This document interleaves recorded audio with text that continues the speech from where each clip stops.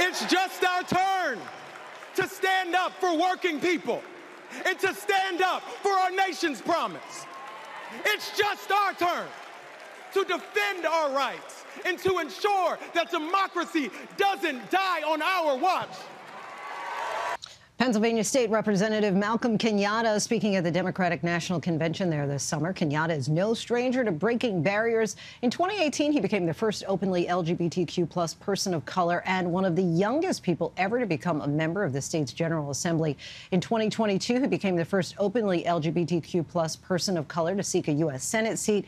And now he's running for Pennsylvania Auditor General. Representative Malcolm Kenyatta joins us now. Welcome to the show. Appreciate you talking with us. We just heard some of your rousing speech there at the DNC. Give us a sense of what keeps you pushing. What gives you your energy? Well, you know what? First of all, thank you for having me. But when you grow up in a working poor family like I did, I'm the son of a social worker and a certified nursing aide, who separated when I was young, meaning I got my first job at 12 years old, washing dishes at a little restaurant.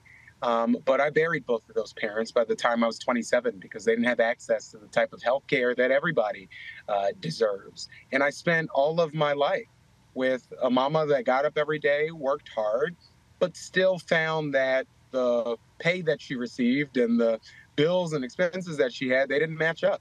So we depended on so many of the social safety net programs that have made life livable for so many working class families that are frankly at risk right now. And so in this moment, not only do we deserve a government that works for working people and working families, but we deserve leaders who are going to do everything they can to prioritize them, not just folks who are well off and well connected. In this election cycle, there's been a lot of conversation about double standards based on race and gender identity. What's been your experience as you meet with voters and campaign for office? Listen, the good news is I get to run in what I selfishly think is the best Commonwealth in our union, best state in our union.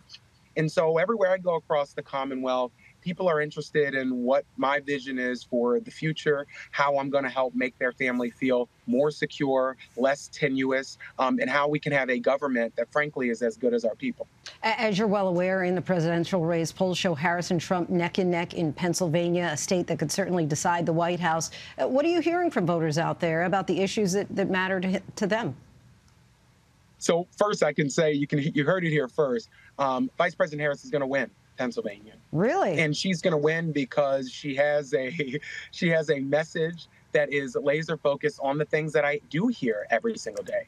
How do we make it so that people can afford that first home, get their little piece of the American dream? How do we continue to spur small business growth? The vice president's plan of expanding dramatically the amount of dollars that people can write off as they start small businesses, that is transformational. Also, the vice president's proposal around allowing Medicare to cover in-home care for seniors, that is a game changer.